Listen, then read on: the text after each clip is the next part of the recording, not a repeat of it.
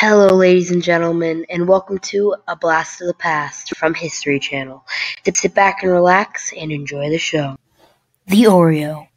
Milk's favorite cookie, America's favorite cookie. Everyone loves the Oreo.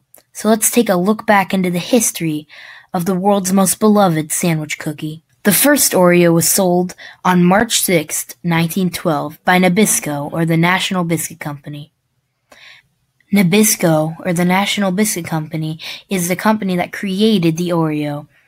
After acquiring 40 different bakeries, William Moore, Adolphus Green, and John G. Zeller merged to create the National Biscuit Company. Today, Oreo has all different types of varieties and flavors to choose from, so anyone can love Oreos no matter what type of food they're into. I hope this was a treat for you. I'm just looking to bake your day a little better, and I know you're thinking, Ori, no more puns, but here's a fresh batch of history coming up from the 1910s. World War I. World War I was one of the costliest wars of all time, racking in damages of about $32 billion. At the beginning of World War I, about 65 million troops went off to fight. At the end of the war, 8 million had died. 1 in every 8 soldiers who fought in World War I had died. This is how devastating this war truly was. Now that you know the devastating effects of World War I, we're going to take a look inside how it started and how it ended. Tensions between the countries in Europe had been building up for years, but then finally, Austria-Hungary snapped when their prince, Archduke Franz Ferdinand, was assassinated by Serbian radical Gavrilo Princip. This caused World War I, or was the spark where it all began. World War I officially ended when Germany signed the Treaty of Versailles and surrendered. Rebuilding would take years, and with another world war on the way, things did not look good for Europe. They started their rebuilding process slow but steady. So, I think that's going to about wrap it up for this feature. Get ready for more A Blast of the Past 1910s edition coming up next on History Channel.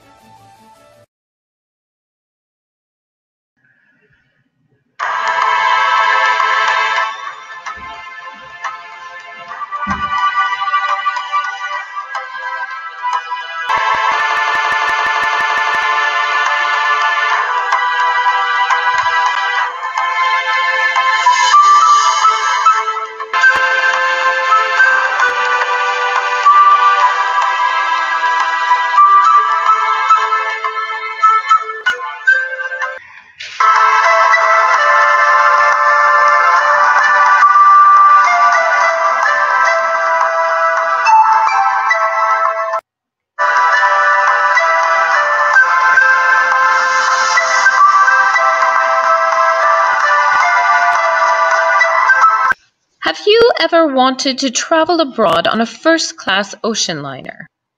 Well, now you can. Have you always dreamed of sailing upon the open sea? Well, grab a ticket today, $1,500 to $4,000. Don't delay.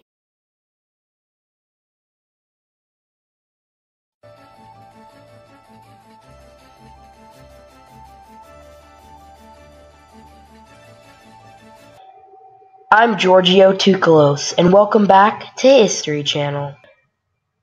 For our third feature today, we'll be looking into the Triangle Shirtwaist Factory Fire. 150 women and girls were killed in the fire. The reason so many people died is because the safety features back then were very cheap and not very well thought out. In fact, many of the products inside the Shirtwaist building were hazards waiting to happen. But not everything that came out of the fire was bad. It forced factory owners to make safer features of the building and make the entrances and exits more easily accessible. The Shirtwaist Factory fire was terrible, but out of it came laws that help keep our workers safe. Coming up next is This Day in History. Hello, ladies and gentlemen, and welcome to This Day in History. On this day in history, 113 years ago, Babe Ruth hit his first home run. Babe Ruth hit his first home run in a 4-3 13-inning loss to the Yankees at the Polo Grounds in New York. Hope you enjoyed today's special feature, This Day in History. Come back every week for a new special feature. And now, a special message from the AGC, the Armenian Genocide Fund. For just 50 cents a day, you can save a child like this, orphaned to the Armenian Genocide.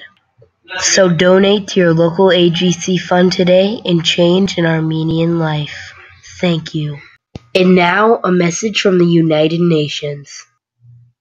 The recent Spanish influenza has been spreading around the world and has already killed 10 million people. So please, be mindful of where you cough and sneeze, and don't spit. To avoid getting the virus, stay away from public places and stay inside. Medical professionals agree, or at least they did until they were infected and died. So please, stop the spreading and be sanitary, hygienic, and stay inside. This has been a message from the United Nations. Thank you, and stop the spread of the Spanish influenza.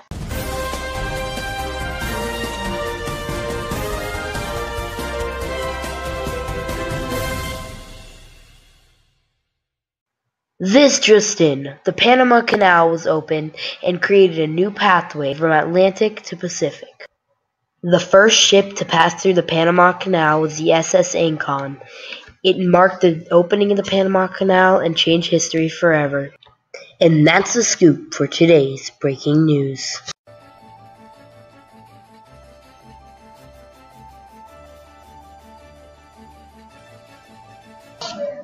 To wrap up today's feature on History Channel, we're going to be taking a look back at the Ford Assembly Line and when it was introduced.